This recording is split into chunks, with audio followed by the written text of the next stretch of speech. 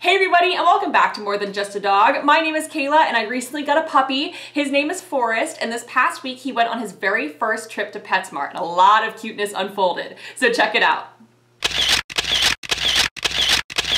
Really quick, before I show you some of that footage from Forrest's first Petsmart adventure, I want to talk about puppy socialization.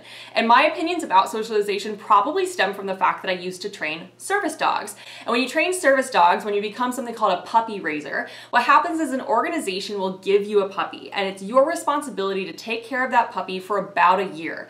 But not just take care of them and teach them things like sit and down, you're also teaching them really sophisticated behaviors like how to turn on lights and how to push buttons on an elevator. And you're also helping them learn how to encounter life in general.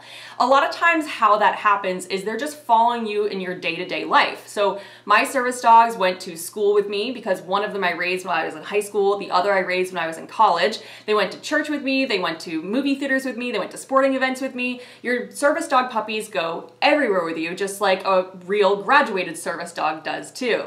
So that someday when they graduate from you and they go on to become a partner for someone, they already understand how to encounter certain things. Like I said, a lot of that happens just by experiencing life with you as their trainer. But there are some things that as a trainer, you have to specifically seek out opportunities to help the dog encounter or learn.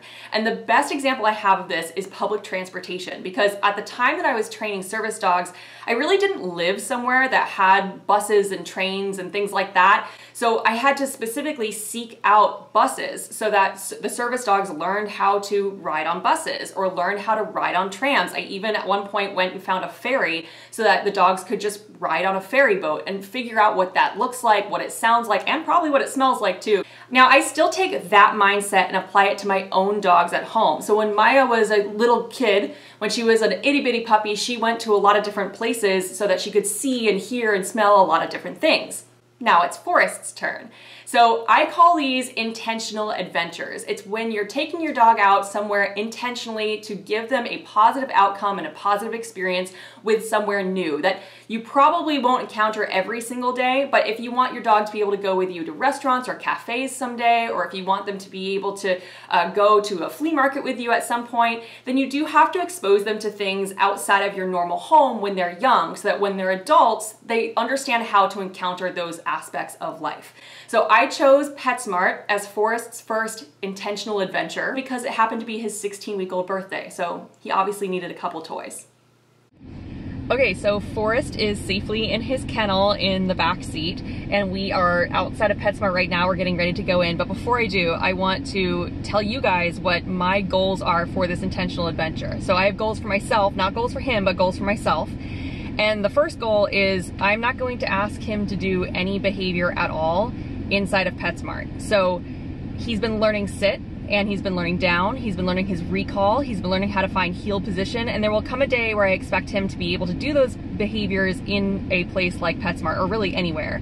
But at the moment, he's not ready for that. And so this adventure day is not about him doing something for me. It's about him seeing things he's never seen and hearing things he's maybe never heard and smelling things he's definitely never smelled and having a good and positive experience with it. So that's what I'm focused on today. That means that he has absolutely no responsibility other than just being himself and being a puppy inside of Petsmart. And so the responsibility is on me to remind myself not to ask him to do anything. And there's a specific reason for that I'll get to in a second. But in the meantime, goal number 2 is I'm also going to be an advocate for him if he needs me to be. There's likely going to be people in there who want to pet him. There might be dogs in there that could intimidate him. And so I'm going to tell those people if he's showing me any kind of shyness or uncomfortability, like, hey, please stop where you are. You know, he's in training, he's just a puppy. If they ask to pet him and I think that he's not ready for that for some reason, then I will say, like, please don't pet him. But if he is showing me that he's ready for that, then that's okay. Then we might give him the opportunity to meet someone new or see a new thing. But that's because I want to make sure that he knows that he's always safe with me. That's a precedent, which again we'll come to in just a second. Goal number 3 for myself is when he does react appropriately to something, if he does do something that I like, even though I'm not going to ask him to do anything I like, I want to reward that behavior. So if he does something awesome, I'm gonna give him something awesome. So I have treats in my pocket and I'm ready for that. The reason that I have those 3 specific goals, goal number 1, don't ask anything of him, goal number 2, be his advocate, and goal number 3, have treats and give him treats when he does something great, is because these goals actually set a precedent for him in the future, because there's going to be lots of adventures for him in the future as a family pet, but also as a competition dog too. And I want him to know that these 3 goals are going to turn into precedents. The goal number 1 of not asking him to do anything today really translates in the future to, I will never ask him to do anything he is not capable of doing. I'm not going to put him in a position where he is going to fail. So that's a precedent that I'm setting today. The second goal, he is always safe with me, right? The goal is I'm going to advocate for him if he needs me to, but the precedent that that sets is that he's always safe with me. I'm not going to let anything bad happen to him. I'm not going to let some stranger get too close to him too fast. I'm not going to let some big dog get in his space. I'm going to be his advocate, and I'm setting that precedent today. And goal number 3, which is I have treats that I'm going to feed him when he does something great or something I like or want to see again in the future, that sets another precedent. And what it says to him is that the human has treats. Whenever we're somewhere new, the human has treats. So if I do something good, I might get something good or something that I like. So without further ado, we're going to go into Petsmart. I'm going to keep all those goals in mind, and I'm going to make sure that he has a positive outcome at the end.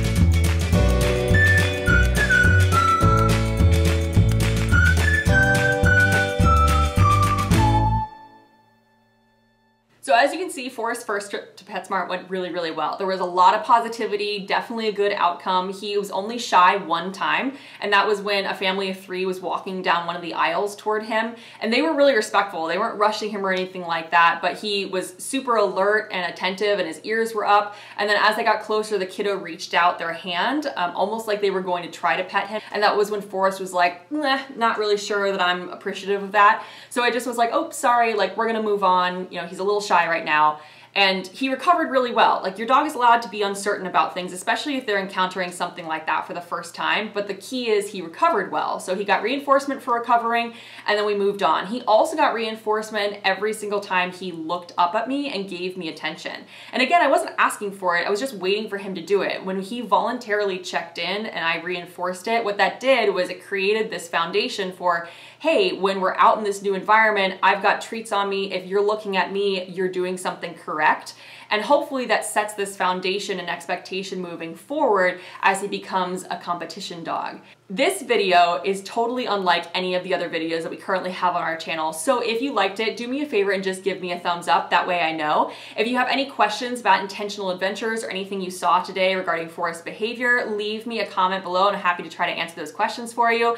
And if you want to see some of our our other content. We got lots of corgis on this channel, but also some competition work, some toy reviews. If you want to see that kind of stuff, all you have to do is hit subscribe and ring the bell. That way you get alerted every single time we post a new video.